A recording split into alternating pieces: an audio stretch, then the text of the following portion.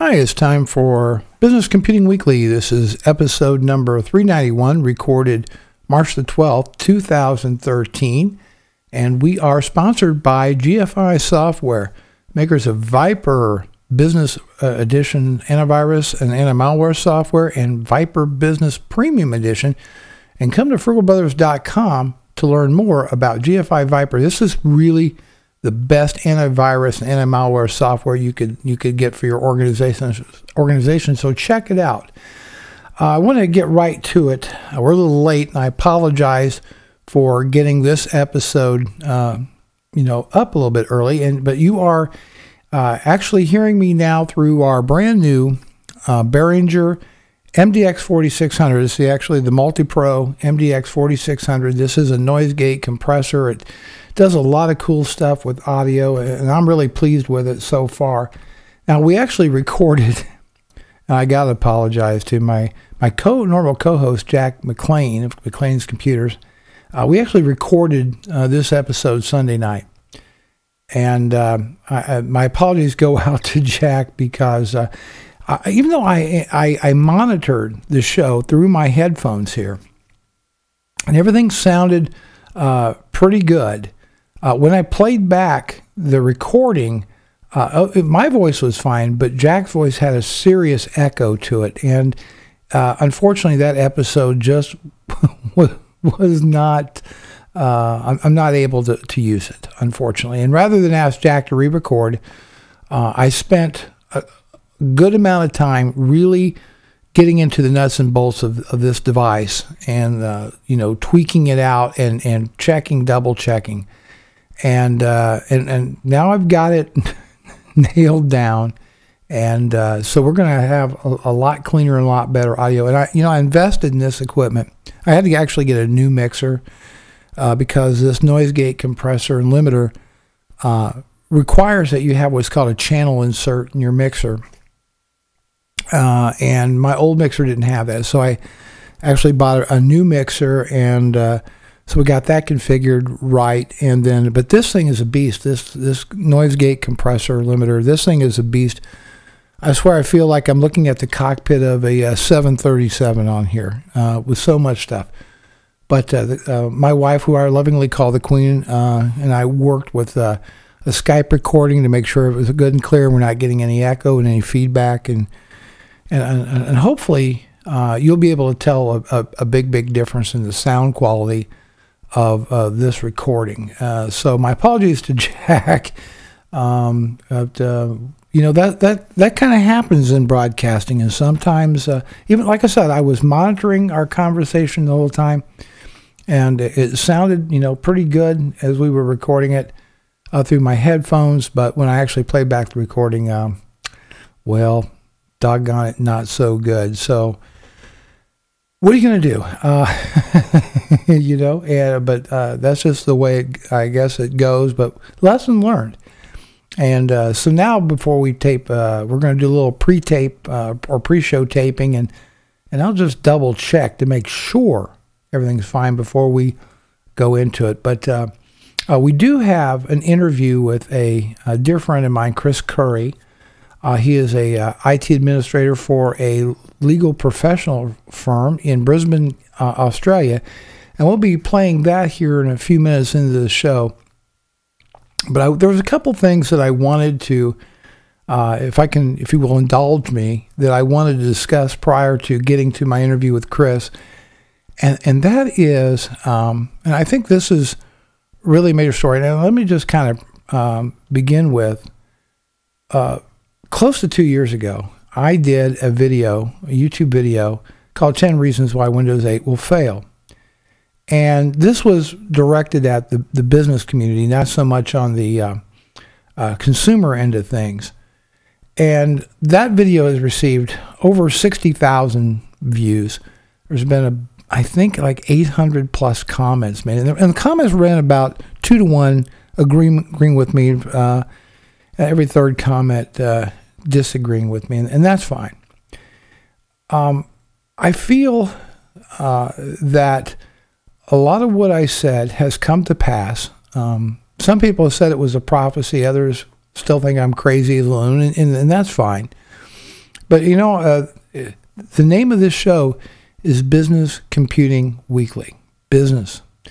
My channel on YouTube is Frugal Tech, and it is a small business technology channel. So a lot of my comments really are not directed towards home users. They're not directed towards casual users or enthusiasts. It's directed with people that through either their direct work or indirectly their livelihoods are affected by using computers. And that's not always necessarily an IT professional. Sometimes it's just a small business person out there trying to use these tools to, you know, get further ahead. And I hypothesized that Windows 8 would be a failure due to the way the whole thing works. This kind of bipolar operating system that tries to be all things to all people. You know the old saying, the jack of all trades, master of none. But a lot of people say, Bruce, you know, you're not necessarily indicative of the general computing population out there, and this thing's going to be a huge success, and here's why, and I'm stupid, and I don't know what I'm talking about. Yeah. I think I got some validation, and I got it from really two sources. And the first one that I want to share with you is recent comments from an executive of a Samsung by the name of, I'm probably going to screw this up, but Yundong So. But let's take it for what it's worth. Samsung is a major manufacturer out there, and basically what he is saying is that even though the global PC market has been shrinking, the launch of Windows 8 has done nothing to help the sales of Windows PCs, and it is no better than the previous Windows Vista platform. Now, this is a company that sells millions of devices every year, and I think that this speaks volumes about the state of Windows 8 in the market in general. According to the Korea Times, Jundong So even predicted that the P industry would eventually, or gradually, I should say, phase out. But he's really heavily critical of the Windows 8 platform. He says that the Surface tablet is seeing lackluster demand. RT is a total failure. Growth is way down. Windows 8 is just not successful. I believe that it's time, and not only this, this is just, I won't say hearsay, but what I'm about to tell you, excuse me, is based on talking to other people, and that is that stores like Office Depot, Staples, that kind of thing, see more than their fair share of new PCs equipped with Windows 8 being returned. People are buying these devices and they're returning them because they don't like Windows 8. I feel that my original YouTube video, 10 Reasons Why Windows 8 will be a failure in the market, well, will be a failure or will fail, has been totally validated, because I'm just a small fry, right? I'm just this one guy sitting out there with all these other million users saying, hey, this thing is going to be a disaster. And but now we've got a major PC manufacturer out here going, it absolutely is a disaster. And this is from a company that, as I said, is a major partner with Microsoft, does a lot of sales of Windows and that kind of thing. And they're seeing it too, that this thing is a disaster. And I don't know when Microsoft, if or ever will, admit that this thing is a failure, but it is. By all definitions of the word, Windows 8 is a total freaking disaster, but it can be saved. Now, let me just qualify that for just a moment. By disaster, I'm referring to the fact that this is clearly an operating system designed for touch-based computers, first and foremost. That's what it's designed for. But when the majority of the people out there don't have touch-based computers, and furthermore, there's still not that many options out there right now at the time, and there was hardly anything out there at the time of launch. Now, we're a year into, or we're 4 months into the official launch of Windows 8, and there's still not a lot of choice out there. Most of the lower-end stuff you see out there is non-touch-based machines, and people don't like it because it doesn't work well with it. That's, to me, a recipe for disaster. And businesses are, quite frankly, just saying, no way. I use Windows 7 every day on my my work PC. I've got two computers that I use a lot. Well, really three. But one of them is my what I call my work computer, which is a Dell XPS 8300, and that's what I'm using to record this program with. And it does a really, really nice job running Windows 7 Professional. My other computer that I use for editing video, all that kind of thing, and one I enjoy really using is the Mac Pro. Okay, I have Windows 8. I have it in a virtual machine. Not worth fooling with. I even bought a copy of the Windows 8 upgrade and made a bootable USB drive for if I decide to use it sometime later. But I'm not going to. Folks, I'm here to tell you, I'm a business guy first and foremost, and I make my money and my livelihood. I sell software for a living. That's what I do. And I sell Windows-based software for a living. That's what I do. And I talk to IT administrators all over the country, folks, all over the bloody country.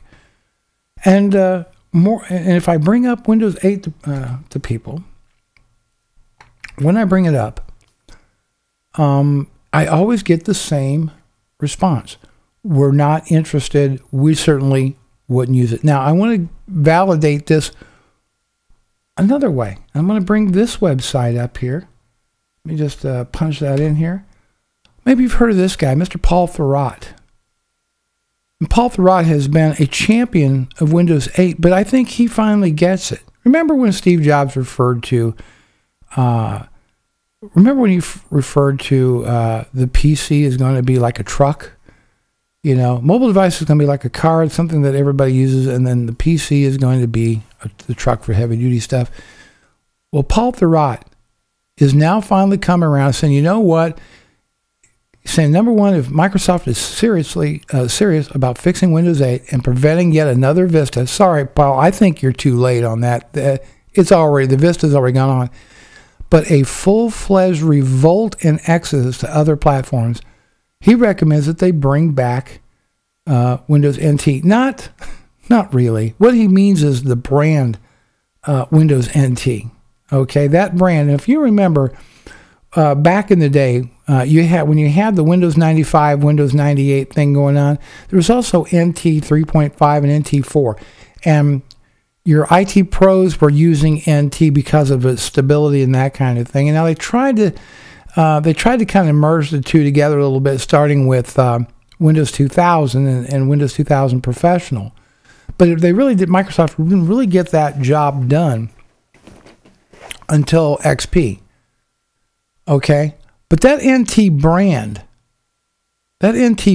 is still, according to Paul Thurrott, a valid way to go, a real usable kind of thing. And he says he believes that bringing back the NT brand, basically what he's recommending is a version of Windows without Arrow, goes right into the desktop, has all the features that IT professionals and business people need. Let them get right to that. Take the best bits of Windows 8 and sell that as NT. And Windows 8, kind of says, Windows 8 is a strictly consumer operating system, period. Windows NT is going to be that truck. So Windows 8 is the car. Windows NT is the truck. And I kind of like this idea. Of course, I have a lot of respect for Paul. I really do. I don't always agree with the guy, but I read all of his stuff, and I listen to him on Windows Weekly, and I think this makes a lot of sense. Now, say what you will about the NT brand, but it's definitely associated with a very high quality, very robust, very sturdy operating system, and I think maybe that does make sense. But I wanted to share that with you. I feel totally validated to say that in its current form, Windows 8 is an abject failure. It's not selling well out there. People are buying Windows 8 devices and they're returning them. Windows Phone 8 is also a failure in the marketplace. It never had a whole lot of market share to begin with, and over the holidays has lost market share. It's just not going anywhere, folks.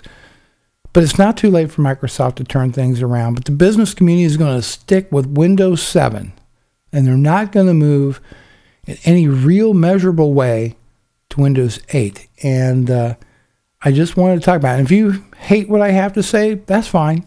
I'm very open-minded, but prove to me how Windows 8 is successful in any measurable way. And you cannot come to me and say, well, they sold 60 million licenses.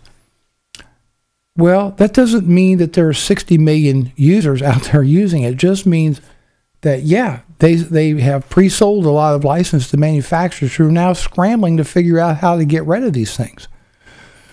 But what you don't see is people clamoring to get Windows 8 devices. Some of your Microsoft diehards, yes, but for the most part, no joy. Now, as to move along, we will be back next Sunday. We're going to do another recording with Jack McLean, and there's a lot of topics we wanted to get to, and we did get to in that episode that unfortunately we can't get to now. One other thing I want to share with you before we get to our interview with Chris is that my wife and I, as a side project, will be bringing out a brand new show. It's called The Queen and I, and it's going to be on YouTube. And we're also going to make it into an audio podcast, and we've started a new website called CFPN.TV, and that stands for Career and Family Podcast Network.tv. And the first episode we're going to record next Saturday and release it next Sunday.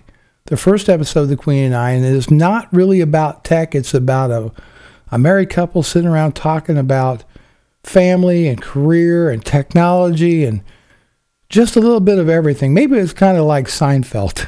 It's a show about absolutely nothing at all, but hopefully you'll enjoy it. And it's a radical departure for us, but it's a fun project that we're both working on. We hope that you check out the premiere of The Queen and I. It'll be uploaded and available next Sunday. And so let me just talk to you a little bit about my interview with Chris Currie. I had posted a tweet about cloud security, because what I do every day now is I look for great stories that I think people that are interested in network and IT security would be interested in. I tweet those out. And me and Chris have been friends for a number of years now, and he's a character. This guy's a real card. He's very, very, very funny guy. But he's also very, very serious and very passionate about certain things. And he came back to me and goes, and I'm not going to try to imitate his Australian accent, but he came back to say, I want to talk to you about this on Business Computing Weekly. I have some legitimate concerns about cloud security. And I said, okay, Chris, sure, why not? So it was kind of late in the evening, and I just went ahead and we started talking about his concerns, and we recorded that. He's in Brisbane, Australia, and he works for a law firm, a law practice over there. I think maybe 50 to 80 person organization, so it's a decent sized law firm. And well, let me go ahead and cue that up for you and play that for you, and then we'll end the show on that with that interview. So thanks for watching this show, and enjoy the interview with Mr. Chris Currie, IT administrator, talking about cloud security and his concerns about the security and safety of your data. Joining me this evening is Chris Currie. He is an IT administrator for a smaller enterprise, actually not too small, in Brisbane, Australia. And Chris is as I said, the network administrator, and he's got some thoughts that he wanted to share with us about network, well, I should say cloud security. This seems to be a concern to Chris. So let me just bring him on the screen here. Hey, Chris, how you doing this evening? Not too bad, Bruce. This is kind of strange having to say hello again. Yeah, it is kind of, well, of course, we already been through setting up, but me and Chris go back a number of years, and we've done some netcast together before in different shows, and but Chris actually his day-to-day job is administrating a network for a professional organization. We won't go into specific details about the company, but can you give us kind of an idea, Chris, about how many users are on the network that you have right now? I mean, it'd be like a small to medium sized at the moment. There's only about, say, 70 to 80. So it's relatively small, medium. Oh, yeah, so that would fall typically under the description of a small business. Now, I had posted on Twitter a link to an article about cloud security, and you kind of shared some of your thoughts with me privately, and said, okay, let's talk about this on Business Computing Weekly. So this is your opportunity to kind of tell our audience what your thoughts are on cloud security right now. Why is it a bad idea? Well, there's a few things in that, because it's hard to understand. You've got at the moment a real peak of people going around. Got Bob and Joe's cloud computing businesses and stuff like that, just springing up left, right, and center, offering all this 100% uptime guarantees, this, that, the other. We'll look after your exchange, we'll look after your file servers, all this, that, the other. But my main concerns is, you can't trust these companies, because, I mean, we had a look at going with Office 365 with our Right. our business. We decided not to go with Office 365, but that's a whole different story. But Really, I thought you were into that in a big way. I am. My job is to basically sit there and say to the company, these are my these are 5 different ways we can go forward, and just recommend the best solution that I think of. Okay. But we've chosen to go in-house still, so we're going to keep running our own exchange server for the time being. So the big thing with the cloud computing at the moment is you don't know where your data's stored. Okay. And not knowing where your data's stored. I mean, myself, say for example, being a professional service, tiny little bit more information, law.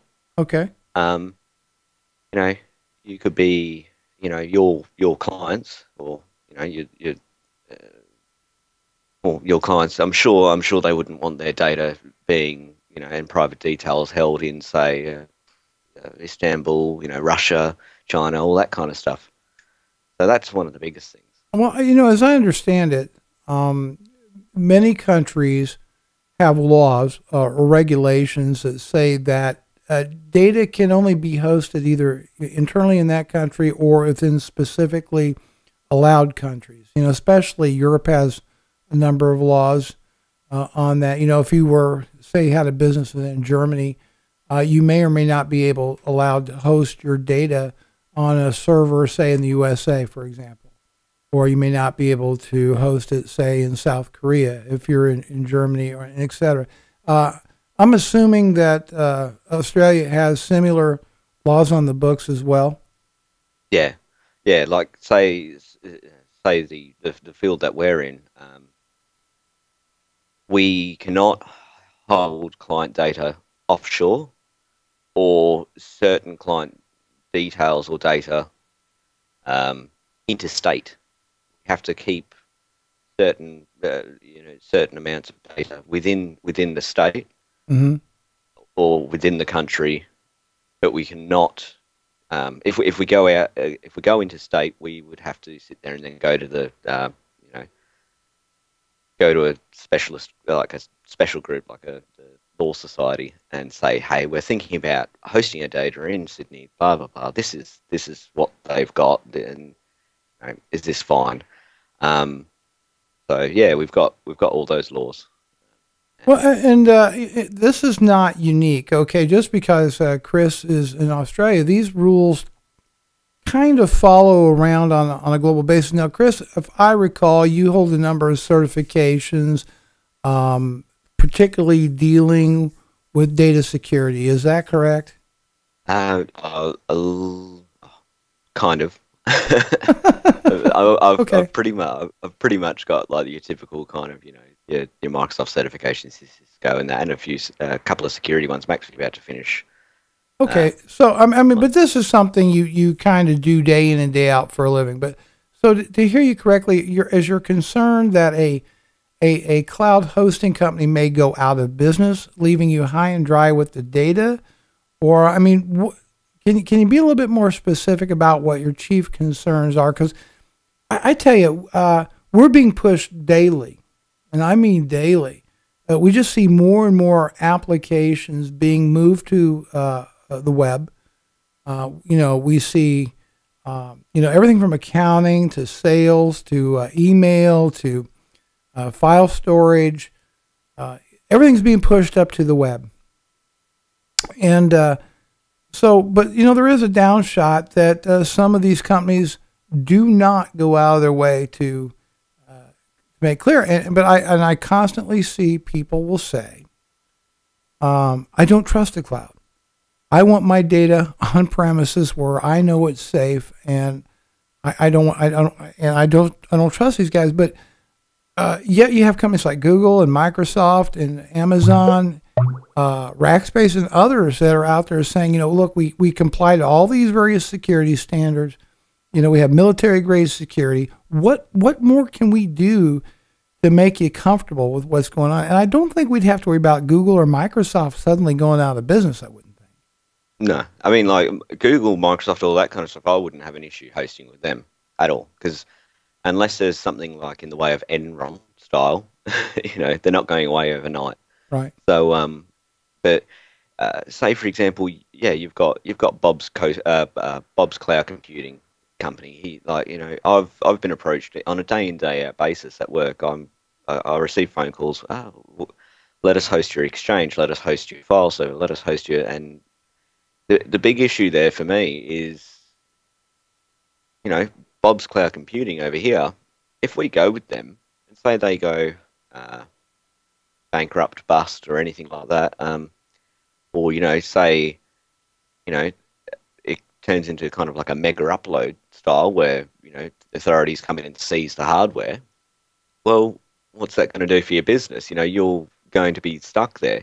You're going to incur a large amount of costs. I mean, it's great for a company to turn around and say, hey, we host your data on in four different data centers, but it's still the same company. If the company goes bust, or if the company gets seized, your data is gone. So what happens then? But my question then, Chris, I don't really know of too many people that really host in any significant way anything with Bob's cloud service. At least I'm not aware of. It looks like most of the companies that are in this business are fairly substantial players.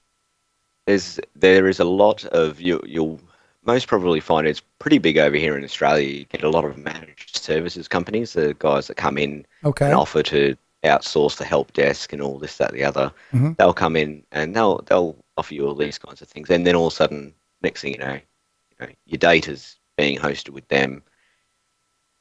Yeah, they 99% of the time telling the truth. Yeah, it's being hosted where it is, but still my main concern is that that company goes out of business or something happens overnight. You know, your data's still with them. You've got nothing on site. You know, now say for example, like so, basically, you would want your data in the cloud, but then replicate back to being on site. So, Right. because the other part as well is you have a look at it. So you could have backups going back to site. But say for example they do go out of business. Now you've just got backups, but you've got no infrastructure. So you've got, like, say you might not have any servers or anything like that. So I know over here especially with our suppliers and stuff like that. You want to grab a couple of IBM servers and that because you need to reinstall ESX and also get a SAN with all the and throw all the hard drives in the SAN so you can get all your servers back up and running. This isn't this isn't the kind of thing where you can just run down to your local, computer store and say, hey, I need a server and a SAN and this amount of hard drives kind of thing. Oh, and a switch and I need, you're going to have a huge amount of downtime. Yeah, I guess the way I look at it, and I get your point, and I think you make a valid point. There are a lot of managed service providers here in the States. I mean, there's a ton, and for obvious reasons, the broke fix IT business model wasn't making it for a lot of folks. Here's what I see. I see a lot of these companies actually reselling or what we call white label or private labeling a larger company's service, say for cloud-based backup. Okay, it's not really that they got their own data center. Some do. I'm not saying that there's not, but I'm saying a number of them actually just private label another company's or a larger company's product and resell as part of a package as a managed service provider. Okay. That being said, when we talk about hosted data, we're not necessarily referring to email like Office 365 or Google Apps for email. I mean, maybe there's some that may put in that category, but we're talking more like your client data, maybe your accounting, maybe your personnel files, HR. This more critical kind of stuff and keep them in the cloud. And that concerns you, though, correct? I mean, that. Yeah. But your concern is more, and what I've really heard from you is your concern is based more on a smaller company going out of business and you can't get to your data and you're kind of screwed at that point. Is that in a nutshell? Yeah. Okay. Yeah. And I think that's a valid case. So the solution to that, it would be before you do a contract with a company like that, would be to have a real good handle on their financial situation. Wouldn't you think? Yeah. I mean, when you do some due diligence of some kind as an IT administrator, if you're considering a cloud partner, wouldn't you want to include in your due diligence some type of analysis of the kind of shape that company is in? Yes. And that's very difficult to do in a privately held company, by the way. If it's privately held, that's really difficult to do because you're probably not going to get real accurate numbers. Yep. Well, fair enough. But you can't go into any detail why your company did not go with Office 365. Not really. Just a hint? Is it a management thing or? It's it's still very in a lot of people that I've spoken to, and a lot of other there's quite a few other law firms that have turned around and said, when it's a bit of in a nutshell, it's a bit of a grey area. Is it? Are you you can put it up there, but then you can go with the 365, but then our law states that the information should actually be over here. So if you had client, like say an attachment with all the client details and information, and it's hosted in say like I think the 365 servers for Australia and Hong Kong and Singapore, Hong Kong, and yeah, so that's a bit of a grey area. That it's kind of, from my understanding, it's kind of frowned upon to have it hosted offsite. So it's a bit of a grey area. No one can literally well, no one can actually say, yeah, you can do it off. You know, you can go on 365. No, I get the whole gray area thing because laws are written in such a way that they're open to interpretation. Yes, yes, and the hard thing is, right, and especially being our law firm, it's even harder, even, you know, with all these lawyers, even for us to have a look through all this, you know, have a look through it. It's hard. It really so the idea is that you become so intertwined with the details that it's better to make no decision or a decision to the negative rather than to proceed, just in case we might be wrong somewhere down the road. Yes. So you're going to stick with an in-house Exchange server, is what you're saying? Just for the time being, until we make a few more changes and stuff. We are. I am currently looking at things in the way of backing up to the cloud, but here vice versa. Let me beg this. Let me ask you this question. This is something I firmly believe. I believe that the on-premise version of Exchange Server will go away within the next 5 years or so, for the most part. I really don't think. I think Microsoft's going to pull the plug on on-premise versions of Exchange. Now, maybe they might have like an enterprise version for, you know, a huge company, but small shops would be prohibitively expensive. So I think I don't see where that's not going to be a choice in the next 4 or 5 years anyway. It's going to have to be. If you want email for your domain, you're going to have to get in a hosted service. You will not be able to buy a version of Exchange to run on premise. It just won't happen. No, I completely agree. I mean, you see the small, medium-sized business, easy. You know, what is it? $5, $10, $15 a month, like depending on the package that you choose. You know, for 365, or even you can go, you know, with Google, like with the Gmail, like, you know, I believe, what is it, the business Google. Well, you know, that's it. And I'm a big Google Apps fan. Okay, I truly am a big Google Apps. In fact, I was running my shop off of Google Apps up until just a couple months ago when I made the switch to Office 365. However, when you look at the wins, the people that really go with Google Apps for the most part, at least what I'm seeing is I'm seeing a lot of non-for-profits, a lot of schools, a lot of startups that go with Google Apps. And I don't think Chris, I don't think it's fair to compare, because basically they give the product away for free to schools, universities, and non-for-profits. So it's really, of course, these organizations are going to flock to the ability to get this stuff for free.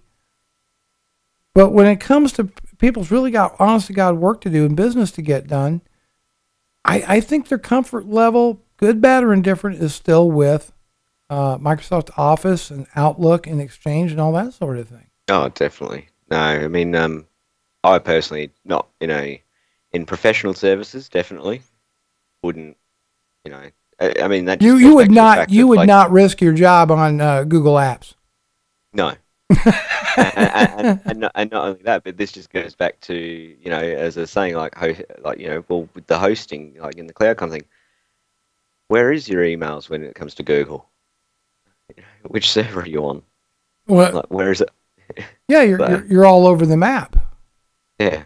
So I mean, definitely, I reckon I really think I strongly agree that small medium-sized business 365 will be pushed, and for the big enterprises and companies along those lines, if they want to have in-house Exchange, there you go, enterprise licensing or a different style. But the point is at the end of the day, your business will be running on the cloud.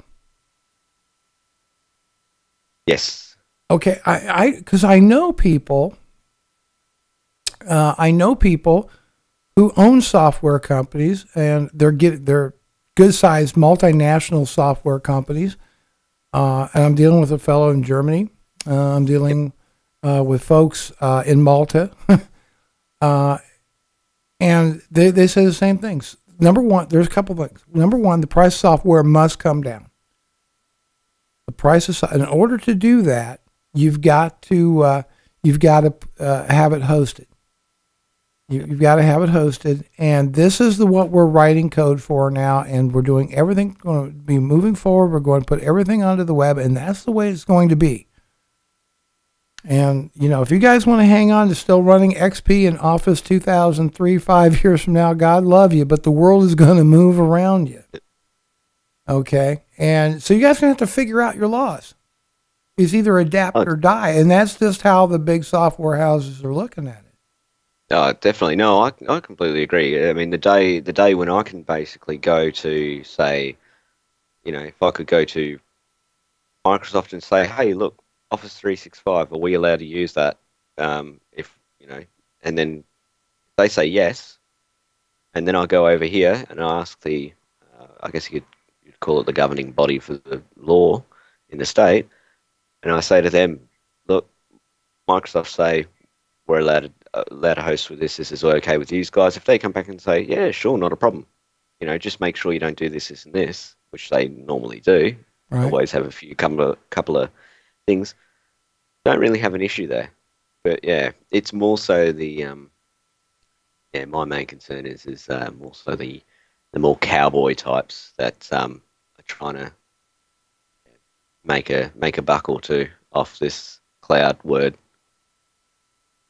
Okay, I think that was a fair and valid argument. I think especially if you're dealing with managed service providers who are offering the service of hosting data, whether it's your backups of critical data, or if they're hosting certain applications that you depend on, I think that bears a second look.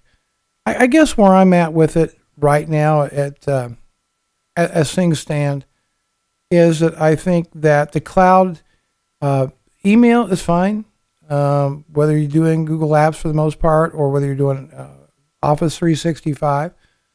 I think that's fine, but I think that right now, maybe backing up certain data to the cloud, maybe using the Amazon S3 service, something like that that's encrypted, and you have a private key and lots of good authentication. I feel quite comfortable with that, but make sure that you have copies of your data on premise. So I kind of look at this way: you have local backups and then backups of the backups to the cloud. And if there's just, and I think if there's applications that you can only get on the cloud for your business, well, so be it. But be careful. I guess it's kind of I think we're in a hybrid kind of world right now. We're a combination of on-premise and the cloud. To be total cloud, I think right now is kind of totally foolish. And even though there's a lot of apps I recommend to people cloud-based, things like Join.me or Join Me and Podio and all these, at the end of the day, you still need to have access to your data. And part of this I hear is just common sense, Chris. Don't host with Bob's hostings. No, exactly. No, it's true. No offense to Bob. He might be a great guy and as honest as the day is long, but you can't afford to let something put you out of business either. Exactly, because and the only reason why I bring up the Bob's hosting company and that is because they're just, as I said, day in, day out, I get companies calling me up saying, with the whole spiel, we have 4 data centers, your data will be backed up over all 4 data centers and that, and yet there's, it's just one of those things. You kind of sit there and there's things that raise your eyebrows and kind of go, I don't know about this. Well, fair enough. Mr. Chris Currie, thank you for coming on and getting that point across for us this evening. That's all right. All Thank you right. very much. Thank you, sir. Bye-bye.